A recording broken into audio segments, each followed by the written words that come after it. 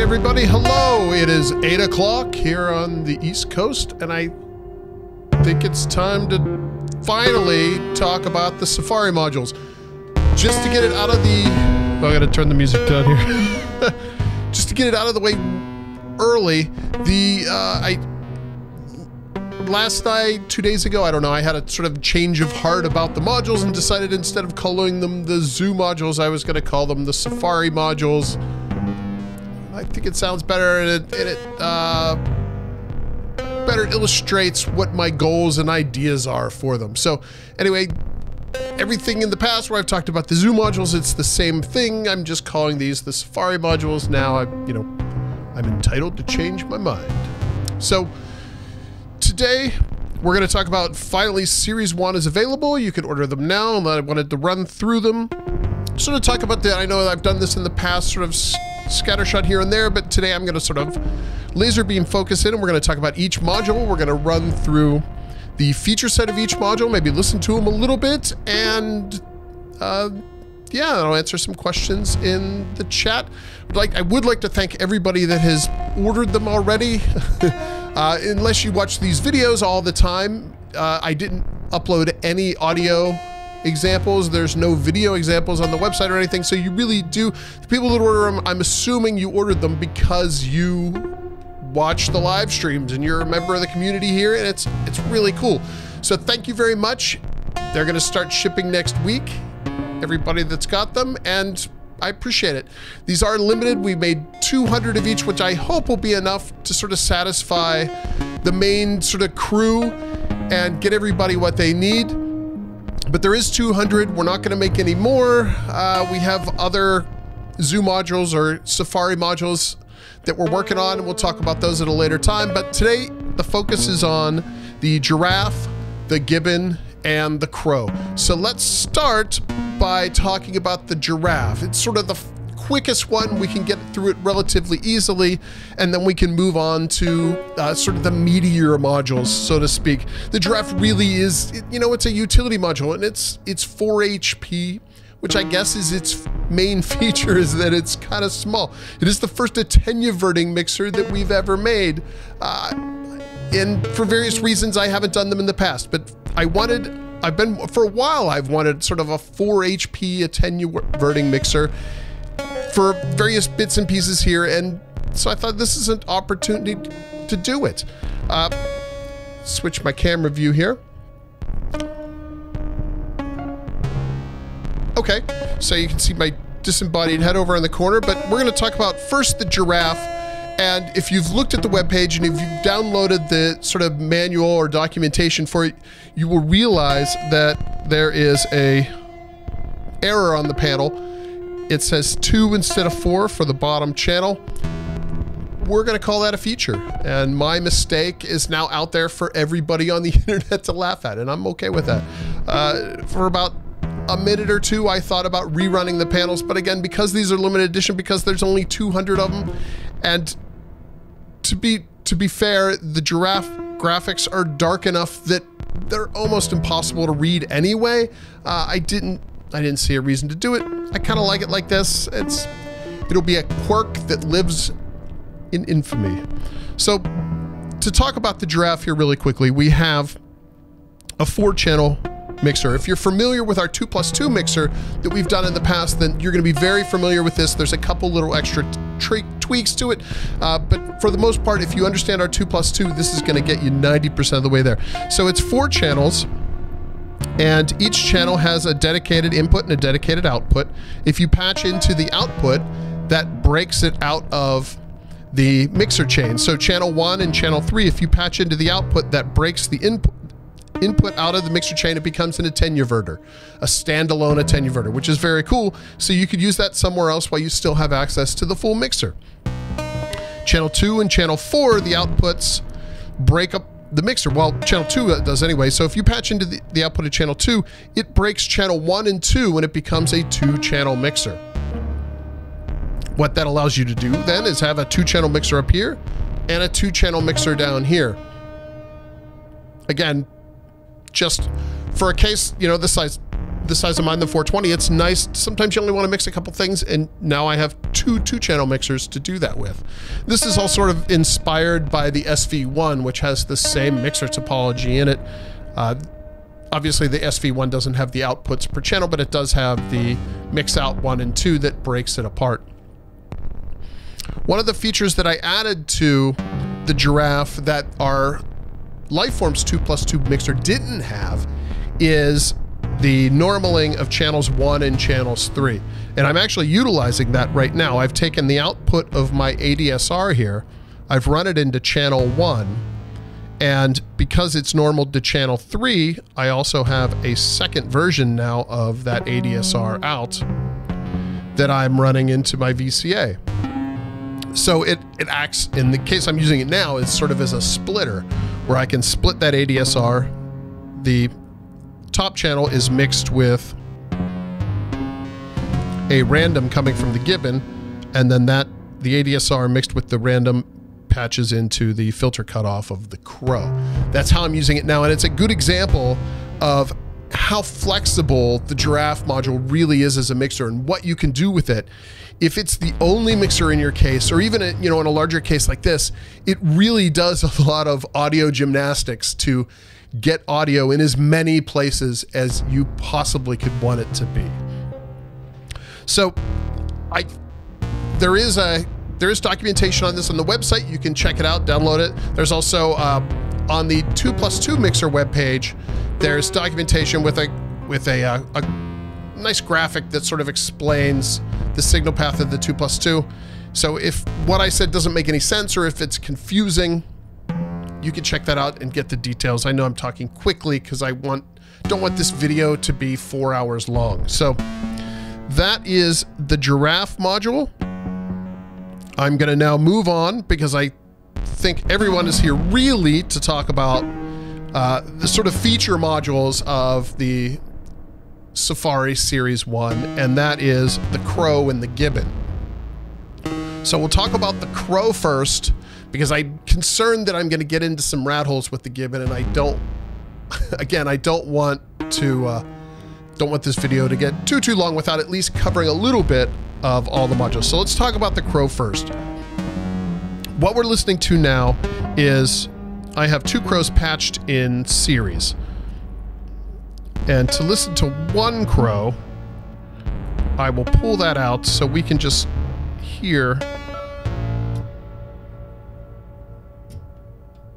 And we're going to turn all of our extra processing and whatnot off because the intro is over. And just listen to some raw sounds now. So I have, right up above here, I have a primary oscillator, which I'm just pulling a saw wave from.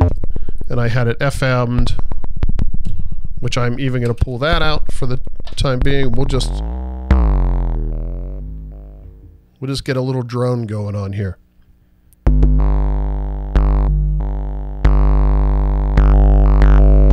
Okay, this is a saw wave going into the Crow. And we're modulating the Crow, like I said, with the envelope and a random signal from the Gibbon, but we're going to pull that out as well. So I guess I could clean all this up so you can maybe see what we're doing here. So now this is just a saw going into the Crow. We're listening to the low pass output.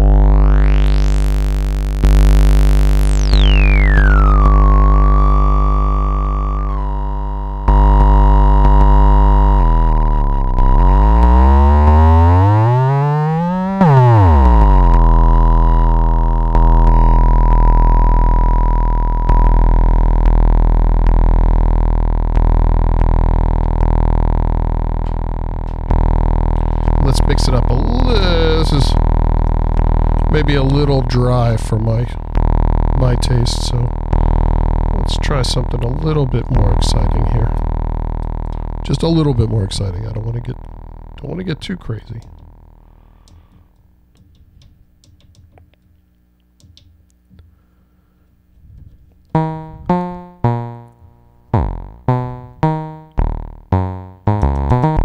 It's just a terrible 8-step sequence, but it'll get us there.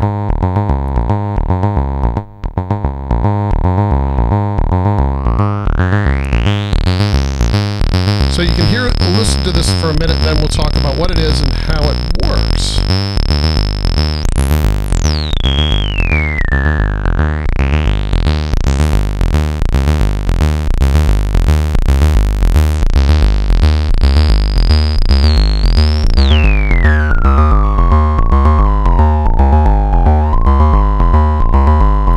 That's the low pass.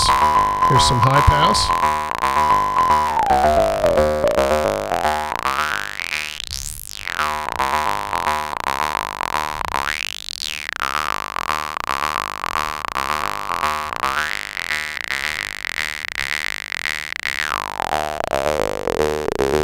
High pass always does funny things to my brain when I have headphones on. Don't understand why, but it plays with my brain. And back to low pass here. Okay, so let's talk about what this is.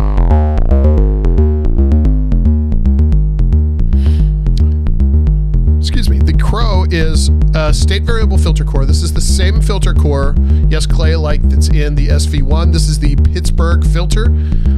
What we've done is added our custom overdrive circuit to the beginning of it. So we can overdrive the signal like crazy into this overdrive circuit and then dump it at a perfect 5 volts for the filter. Oh, excuse me. Oh, sorry about that. So with that, we have our 75x gain on here, which just pushes everything to the limit. We could even use a sine wave here. I could show you. So here's a sine wave going through the filter.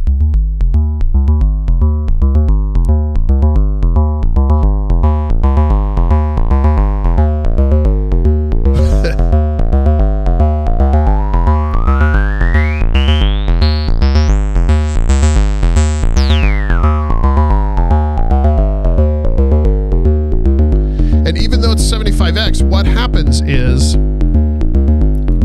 because we're limiting it, it never overdrives in a sharp way. It's overdriven without sounding nasty. So it does destroy sounds, but it does it in a really, really pleasant way.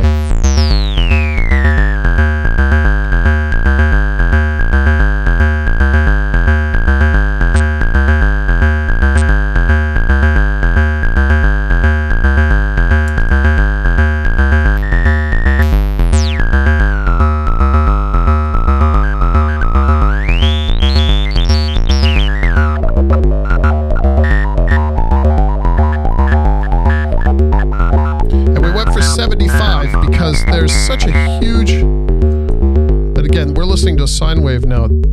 There's such a huge range of harmonics that you get to slide through. So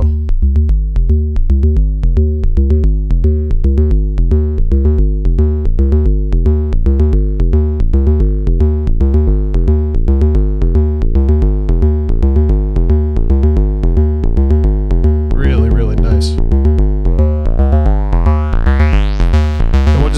So you can just, we'll turn it on the resonance so you can just hear the overdrive on its own with the sine wave.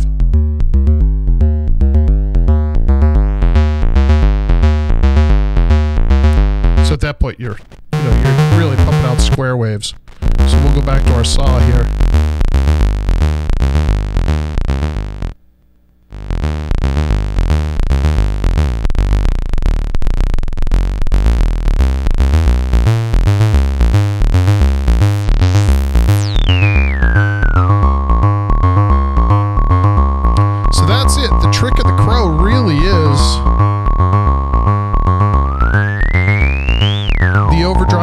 Circuit that we used before the filter.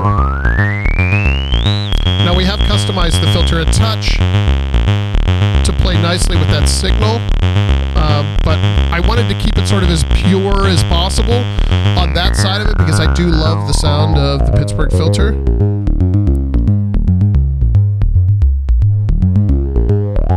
And that sort of nails it.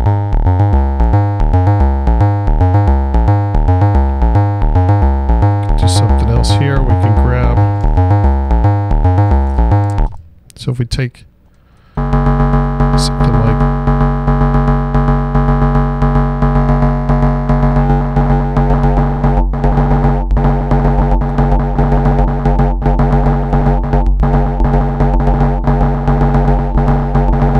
that's a very strange sound.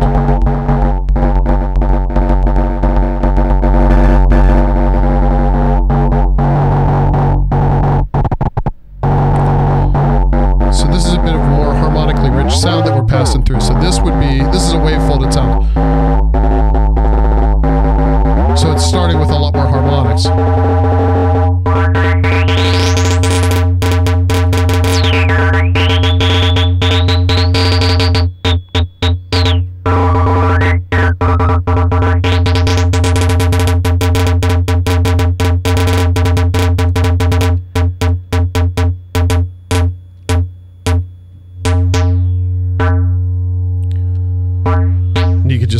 Hear it crushing it.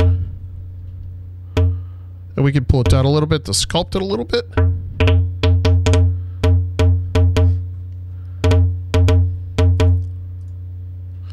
But that's the gist of the crow. So we have our overdrive here and we have full left is off.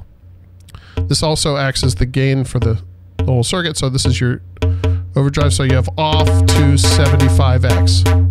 And obviously it's 75x. You don't, the resolution from off to 75 is going to be relatively poor because, that's a lot of gain in a very small turn of a pot. So this is not a precision knife, but if you need a hammer, I think this is going to do you nicely. So we have our filter cutoff here, followed by our resonant. Now the crow, as typical with our Pittsburgh filter, it doesn't self-oscillate, but with all, the topology of a state variable filter, what you have is the the ability, or the theoretical ability anyway, for infinite gain in the resonance without overdriving. So the amount of resonance available is directly tied to the gain of the input signal. And that's where we spent a lot of time sort of tweaking it, because we wanted to make sure that, yeah, we had this crazy overdrive gain, but at the same time, we wanted to leave room. There had to be some headroom there for the resonance to play around with. Otherwise, this is as good as it would have got. So we spent a lot of time on that, sort of tweaking those ratios to make sure when you do want something super resonant and super liquidy, you can get it. And now full left, or nearly full left, you do get those nice clean sounds.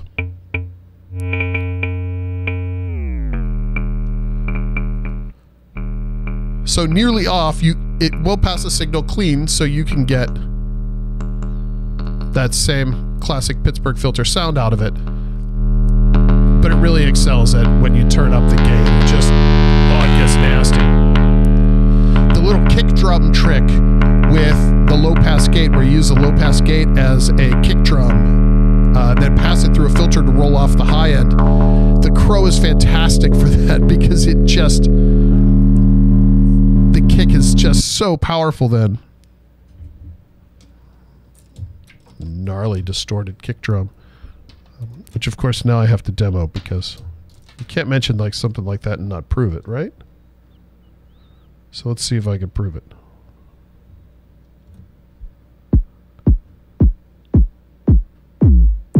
Okay, so here's the kick drum that I use every time Herman and I perform. Herman uses the same kick drum too. It's off to the left here of the screen, but it is the low pass gate module.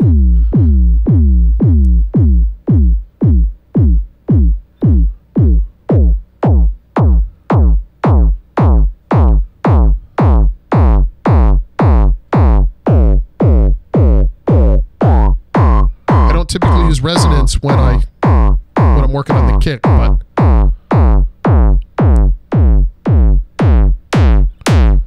so that's full open.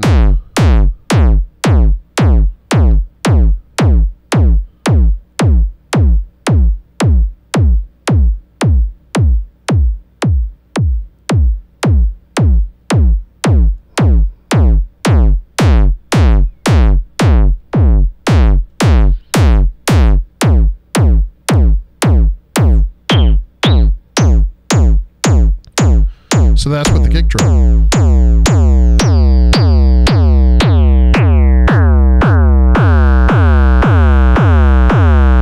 love how this thing sounds. Now I've sort of touted these modules, sort of showcased them as these are bits and bobs that Michael and I are working on for other projects, and these are some of this stuff will go into the Voltage Lab too. Some of it will go into other projects. The Crow itself, it's not slated for any specific module as is. However, what we were testing here, how far we could push the drive and what we could get out of it, certainly is going to go into a future module, or I mean a future instrument. So it's not going to come out in the same format as the Crow, or maybe something that resembles the Crow, but understand that what we learned from how far we were able to push this absolutely is going to carry into something we're working on. And I gotta say, when I first heard this thing, I was thrilled that it sounded as good as it did, because it really opens up a ton of possibilities for us, what we can do with this thing. I'm very, very happy. Can't remember what I lost my patch. I can't remember what I had the gate patched into. Let's see here. Well, we're going to patch it into here. Go from there. Okay, so that is the Crow. It is, I didn't mention all these modules are 4 HP. none of them really use a ton of power. So, and all that's listed in the documentation. But the key is this stuff is 4 HP. We've never done a filter at 4 HP. We've certainly never done an overdrive filter like this at 4 HP. I think for the size of it and really the idea of it, it's really cool. I know Soy Sauce, who I jam with, we're going to be jamming on Wednesday night again coming up here. He asked for 6 of them total. He wanted 2 per voice so he could pre and post shape sounds for his setup, which I thought was crazy, but he's digging it, so I like it. So let me figure out how to make this make a sound again, and we can go from there. All right.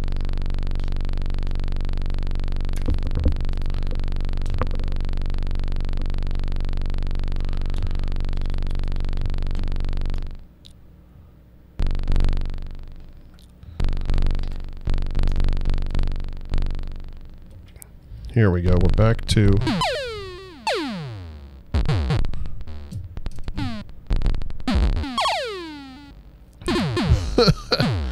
I feel like that's wrong. Let's try that again. I think that goes there. There we go. Okay.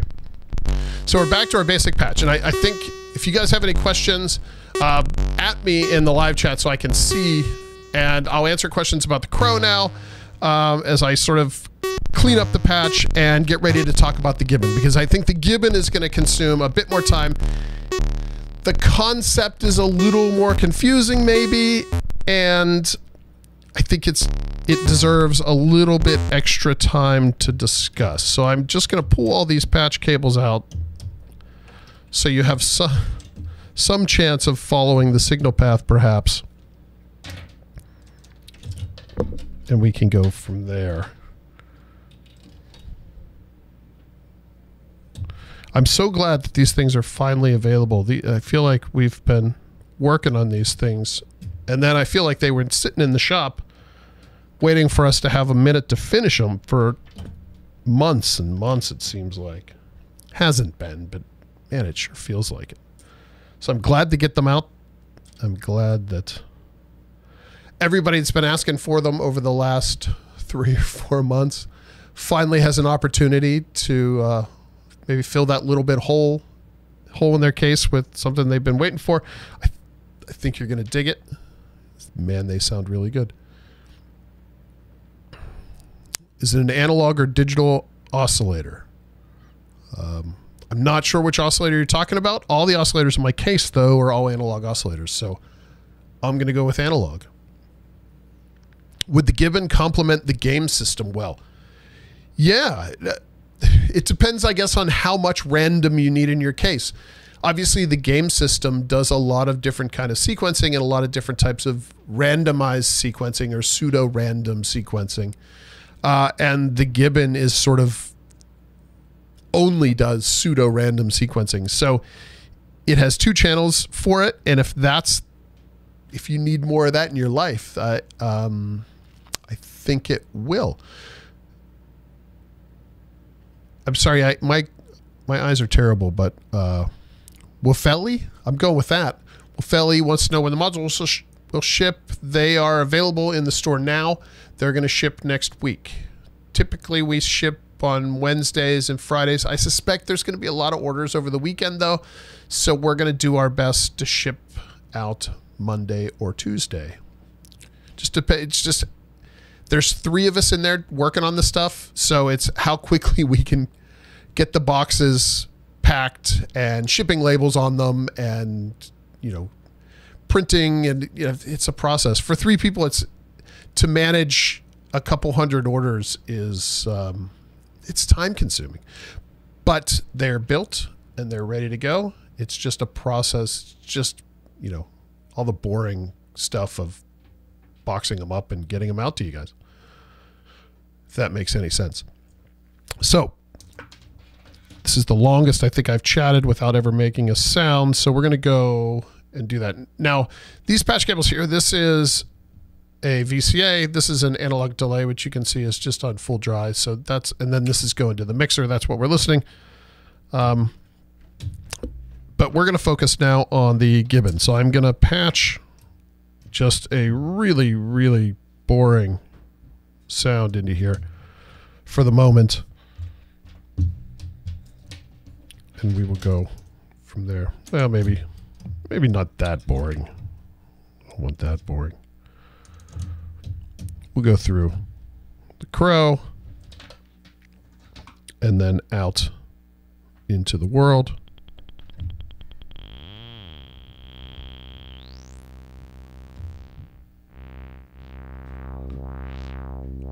So that's what it's doing right now, but we're going to trigger it. So let's hit the VCA with an envelope. Great. Now we have a way to trigger a sound using the Gibbon. And we're going to talk about this left Gibbon here. This patch cable here is syncing the clock. So the clock out from the left is synced with, or being used as the clock for the one on the right. And I'm going to take out B here, and we're just going to patch that into the envelope input over here. And assuming it's in the right mode, eventually I should, there we go.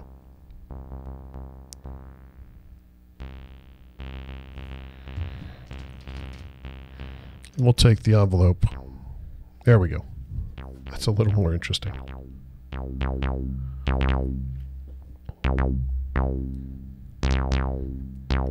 So what's happening now? Let's talk about the Gibbon. What this is a variable length shift register, randomized shift register. This is based on the ideas, based on really the concept of the random generator in the Buchla Musikiesel. However, it really deviates wildly from anything more than just the concept of it. I don't know exactly how they're doing the random in the Buchla Musikiesel. That really didn't interest me, other than theirs was based off a shift register in the past. So I sat down and I said, well, let's play around with this idea and see if I can come up with something that works for the Voltage Research Laboratory. So the sort of genesis of this code, because this is a digital module, the Gibbon, was for the random outputs of the Voltage Research Laboratory. And the goal was something that was random, but also maybe a bit more musical. So the idea of a shift register is great, because what you do is you essentially have a sequence. And in the case of the Voltage Research Lab, you have a 6-step sequence. And the shift register was 6 steps long, so it would just cycle through those 6 steps. Now, every time it's triggered, I'm just going to patch in a CV into the pitch here. There we go. Well, you know what, we'll go into FM, so it doesn't change quite that much. So the idea of this shift register is it runs like a sequence. It gets a clock signal and it jumps to the next step. And because it's randomized, there's a chance that when it jumps to the next step, that value will change. I like to think of it as it forgets what the value was and it has to create a new one. So what the Gibbon allows you to do, so that was the Voltage Lab. It was a 6-step shift register. It was very simple. There wasn't really a whole lot you could do. You could go in and through some deep dive settings, you could change the chance it would trigger. But for the most part, it was relatively static. And I think in the context of the Voltage Lab, I think it was really cool because there wasn't a whole lot of UI there. There was no way to add more. But I always wanted to explore that idea a lot deeper. So when I started to develop the concepts around the Voltage Lab 2 and what was going to be in the Voltage Lab 2, I really thought it was important that I took a closer look at this idea of a shift register and see if there was a way that I could integrate it, something that was maybe a little bit more interesting or a little bit deeper than what I had done in the Voltage Lab. So the Gibbon was really, it started out as that. It was really just a playground for me to dig in and see how far I could push it while still maintaining an understandable user interface, or a simple to use user interface, certainly, a musical user interface. Michael and I always have conversations about what we're working on and, you know, what we're designing, you know, all the problems we're trying to solve. And one of the things we talk about all the time is that we have to remember that we're solving musical problems, not necessarily engineering problems. The engineering solution a lot of times isn't as musical as you want it to be. It ends up being too clean or too simple or too pure, and you lose a little bit of what makes analog, or what makes music creation interesting.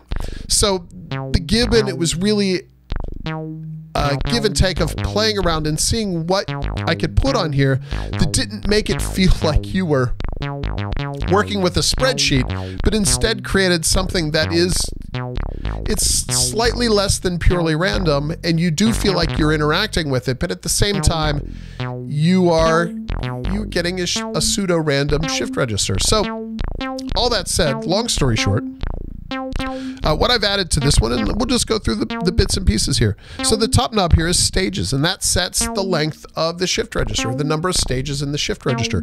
It can be anything from 1, full left,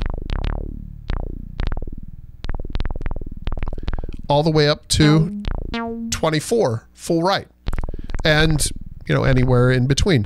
And again, because there's 24 stages here, it's going to be very difficult, because of the resolution of the pot, to dial in exactly how many stages you're looking for. And that's kind of by design, because it shouldn't really matter for what you're doing how many stages you get, because again, it's pseudo-random. You're never, that pattern is going to evolve. It's never going to get stuck in a loop where it's repeating and repeating and repeating. What you're just trying to do is give little bits and pieces to catch your ear that remind you that, okay, oh, this is that thing I was hearing before, although it's a little bit different. That's the idea. So whether you're using for a pitch like we're using it for now, or you're using it for a filter cutoff, or, you know, whatever the source is, you're going to hear patterns, but you're going to recognize that they're changing. Whew. So anyway, that's the stages. We have it set to, I don't know, let's say that's 16, because I don't know.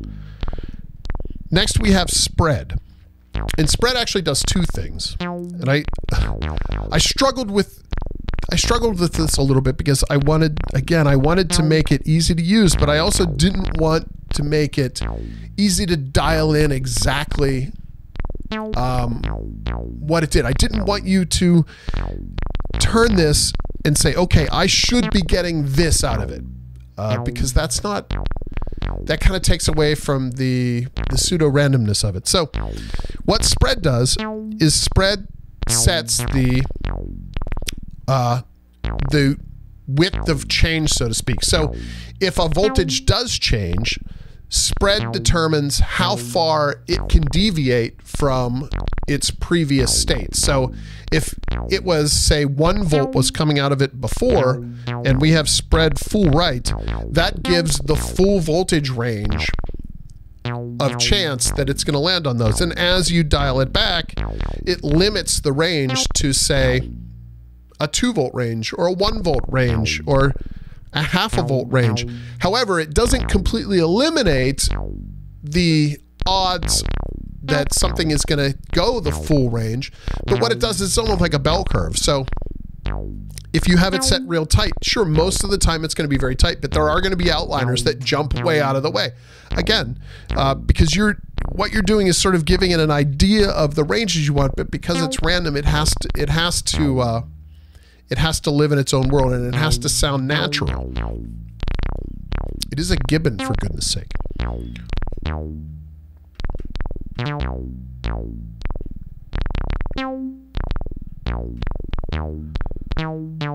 We have variation after that. Variation. Oh, I'm sorry. I forgot the second half of spread. I'm zoning out here. So the spread does two things, like I said. It does, when something changes, it determines the opportunity that change has to separate and how far it can separate from the original value. But it also sets the depth or the chance that, well, you know what? We'll get back to that because the way the knobs are tied together, I think it would be easier to explain in another way. So let's talk about variation first. And variation is a little bit simpler. Variation is the chance something is going to happen. So if I turn it full left, you can see we've lost most of our steps. If I turn it full right,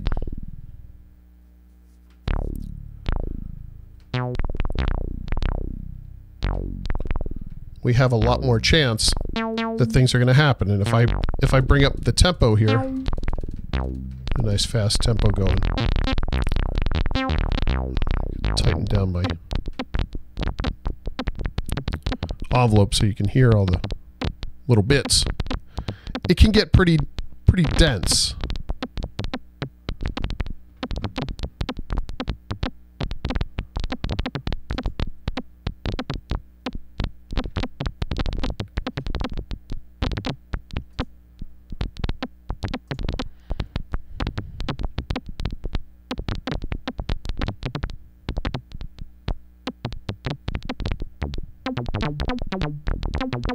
And the idea is that it has the main beat, which would be the clock. So we call that the whole note.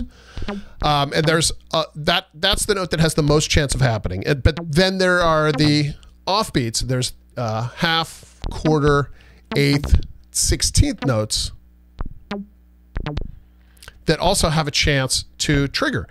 And variation, as you slide through it, changes the math, allowing more opportunities and a higher percent chance that that stuff is going to happen.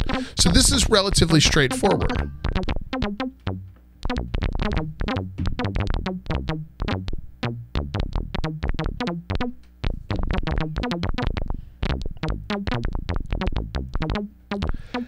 And the variation knob is also the control that is voltage controllable. So if I hit it with a sine wave here,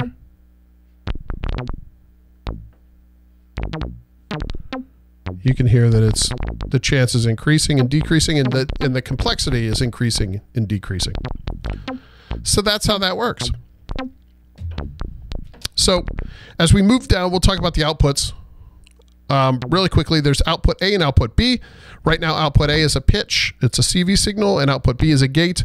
These can be set using the mode, so they can both be CV. They can both be gates, or as I'm using them now, we have a CV and a gate, and you just set through the mode. It's written right here on the panel, VV, VG, and GG. So we just tap through. You can see the LEDs change up here to show you which mode you are in. That's 1, that's 2. That's 3. We'll go back to 2 because that's where they are split. So they can be assigned. The clock button gives you a tap tempo clock when it's set to internal clock. If you're using an external clock, like over on the second Gibbon here, when you tap the clock, you can see the LEDs changing. This is the clock divider. So I can divide the incoming clock between divide by 1 all the way up to divide by 7, which is nice. And the way you do that is you would just hit mode clock, and that's going to switch between external, internal, and then internal gate. And what internal gate is, the clock jack then, instead of outputting clock signal like the internal clock mode does, it outputs a random gate. There is a manual for this available on the website. If you're interested in this module at all, I highly recommend you take a look at it because, like I mentioned in the manual, the point of this is to have you understand it. Although I feel like the more I talk, the more confusing it's going to sound. When in reality, it's not that confusing, but it's sort of a strange concept. And yeah, trying, I don't know. It's sort of an odd thing to explain. Anyway, so We can switch, like I said, we can switch between the clock modes by holding mode and pressing clock, and that goes from external, internal, internal gate. This is all in the manual. One of the interesting things is if we are in external, it's going to grab and remember that clock. So as we switch to internal, it's going to hold on to that same tempo, even though it's not using the external clock anymore. They should remain relatively synced in a randomized way, I suppose.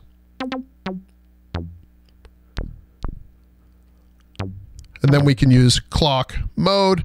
And what that's going to do is that will, if you're in external mode, it'll reset the clock divider step 1. So you can essentially reset to sync it to step 1. If you're in internal clock mode, it clears all of the shift registers and sort of essentially starts the random over again. This module does remember the random voltages in every shift register when you turn it off and turn it back on again for the most part. But if for some reason it drifts into a space that you're not entirely excited about, or it's doing something that maybe you don't find as musical as you had hoped, you can just reset it and it'll start doing it all over again. Hopefully something wildly different from it did the time before, so you are happier with it.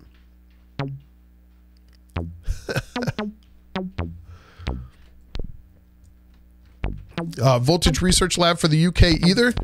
You can get the Voltage Research Lab. That will be available in the UK.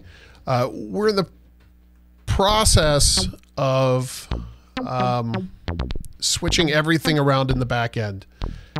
And there's going to be a ton of, there'll be news about that. I don't know. I don't know if we're currently shipping to the UK or not. I'll have to check the website.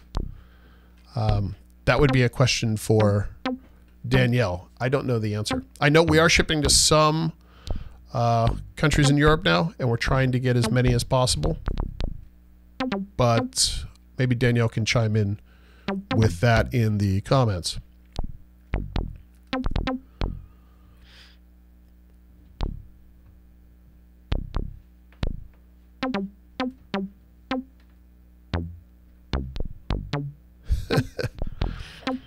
Okay, so that is a brief rundown of the Gibbon. It's a semi-random shift register. It's randomized in the context that, you know, it's going to play the same thing. Maybe depending on where you set it, you could have it. It could play the same thing up to 70, 80% of the time, all the way down to 5 or 10% of the time. So it can be quite random, and the same with the gates as well.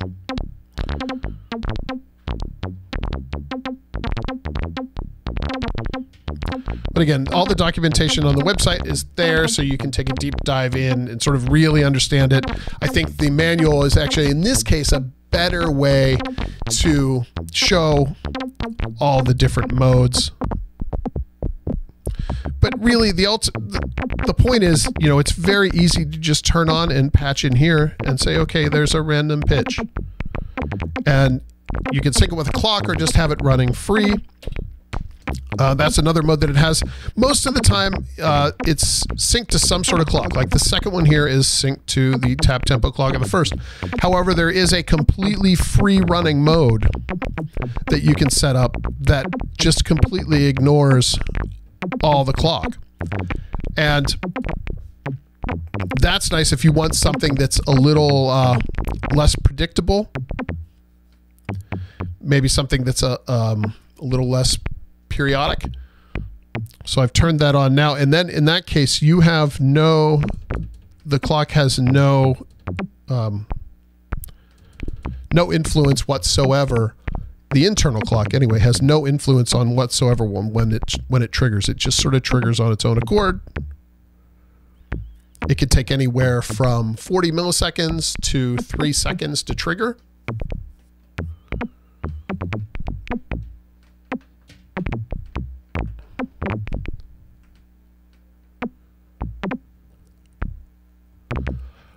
Chase,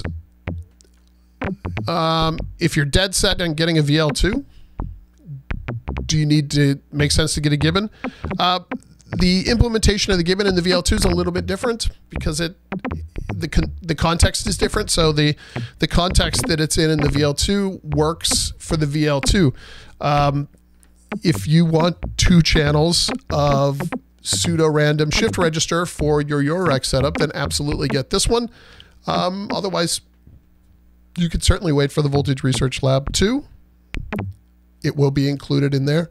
Like I said, though, the implementation in the Voltage Lab is a little bit different, but the concepts are all the same. if that helps at all.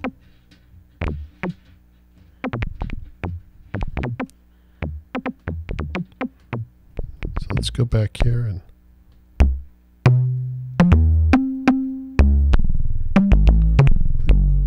press the Chrome a little bit.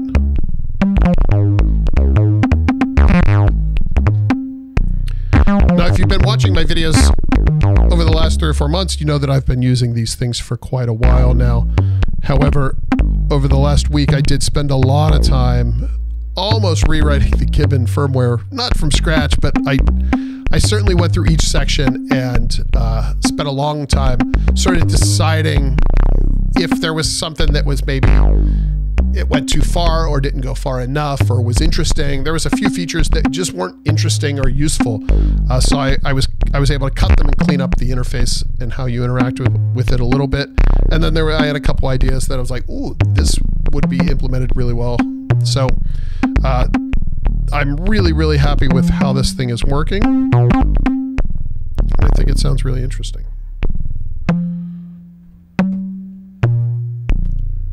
How long have we been doing this? Let's see. Oh, 52 minutes. Well, we have plenty of time. So if you guys have, I was hoping to keep this to about an hour, so I have some time here. If you guys have any questions, feel free to ask them at me in the chat, and I will read them and answer them. Otherwise, I'm going to continue to goof around with this thing. Thank you to everybody who has ordered.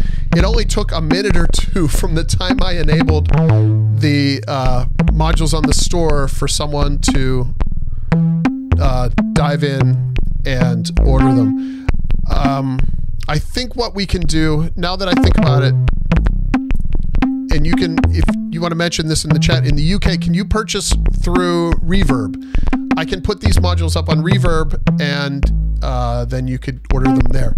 The limitations for us shipping to the UK are really just the shipping software and everything that we use in-house, but when we ship through Reverb, we can do it. So if you can purchase things on Reverb, let me know in the chat, and I will put some up there so that everybody around the world can get them.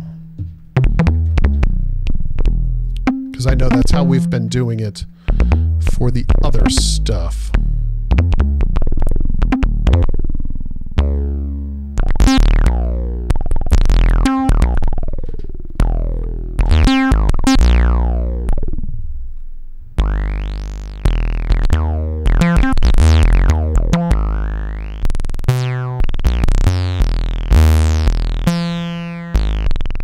Oh, okay.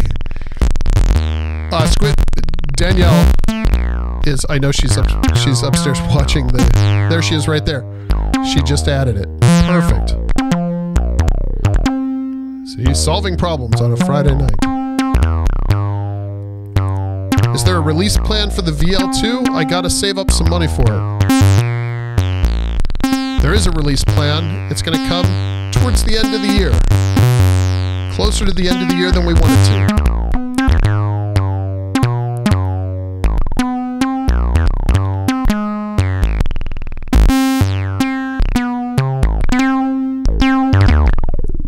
Chase asks if there's going to be a Safari 2 set that might include snakes. You can see snakes poking its head in down here, and we have the flamingo over here.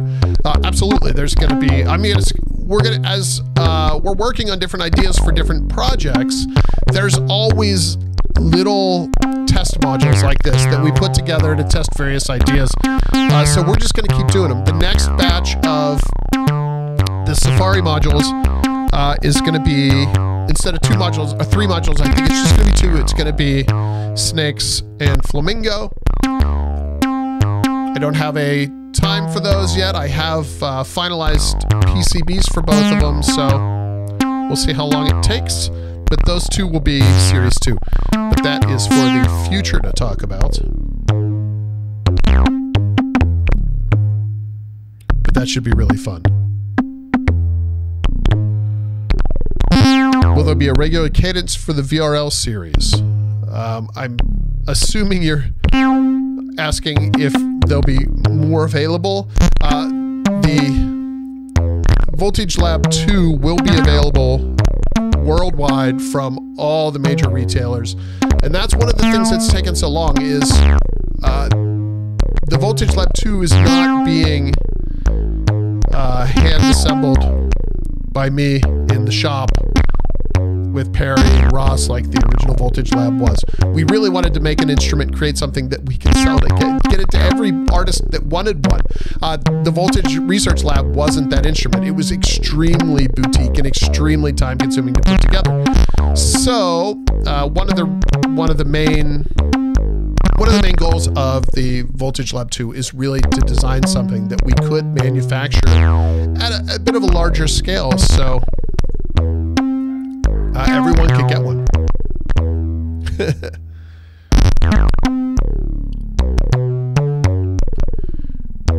When the mode is in GG, does output A and output B the same pattern? Oh, when it's in gate, are both gates the same? No, they're not. In the same way that when it's in CV or VV for voltage, they don't output the same voltage. Now, they both share the same clock, but the math for each one of them is completely different. So you will get completely different patterns. They both have their own full shift registers, so they're both working off of different shift registers. They're not even sharing buckets of voltages, so to speak. They have their own sequence. And along with the clock output as well, when you have it in random gate output mode instead of a clock output or clock input, that is also not going to match these guys down here. Just trying to squeeze sort of as much random out of it as possible, because I thought, well, if there's 2 jacks, you can always malt a gate. There's no reason to have them the same. Oh, it's just, well, it's Jason with the VRL1, VRL2, VRL3 every few years, or is it just a coincidence this time? It's not really a coincidence this time. Voltage Research Laboratory, or Voltage Lab 1, really was, it was a Kickstarter project. It was a very boutique, small-run synthesizer. We didn't make that many. We really couldn't make that many. By the way it was manufactured, it was very difficult to manufacture. Voltage Research Lab 2, or Voltage Lab 2, we're going to make a lot more, and it's a bit of a different instrument. It will stand on its own as an instrument. If you have the Voltage Research Lab, I think you're going to be interested in the Voltage Lab 2, and they'll play together side by side really nicely, but they're not the same instrument.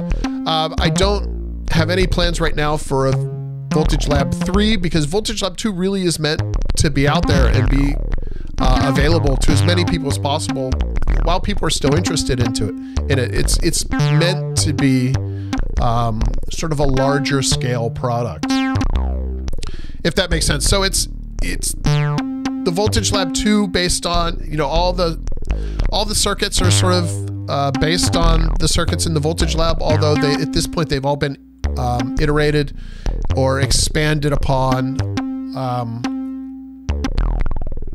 But I don't see Voltage Lab 3. I think Voltage Lab 2 says just about everything I want to say about that instrument. It's going to allow me to get those concepts out to everybody. I think that's probably the best way to put it.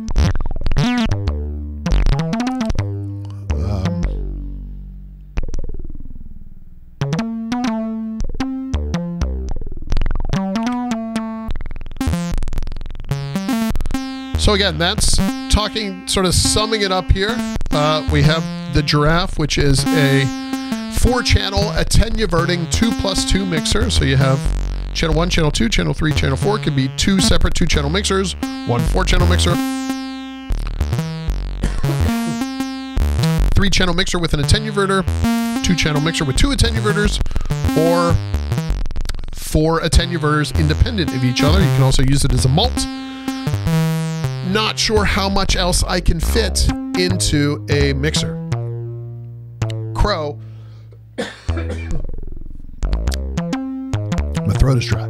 The Crow is a Overdrive state variable filter based on the Pittsburgh filter with a 75x gain drive to it. So you can just pummel sounds with it. You can just crush anything.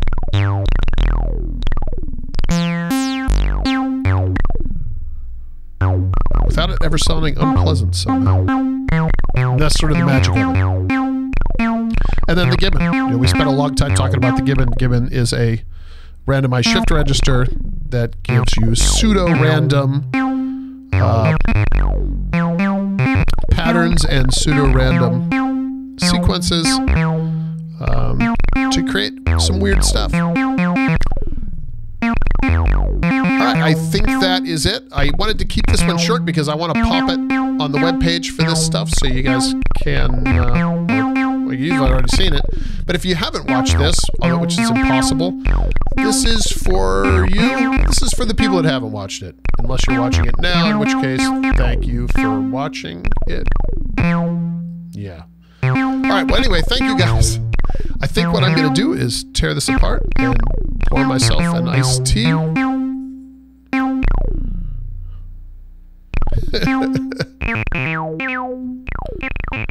Yes, Clay, that was kind of, that was the purpose of it, was to see how far we could push it and have it still sound good. I wasn't sure. I honestly didn't think it would go anywhere near as far as it did. But what that does is you sweep through these just beautiful ranges of harmonics. They're like little fields of harmonics, and depending on the pitch of the tone coming in or the shape of the waveforms coming in, it's just different sort of waves of flavors. I think that sounds really, really interesting.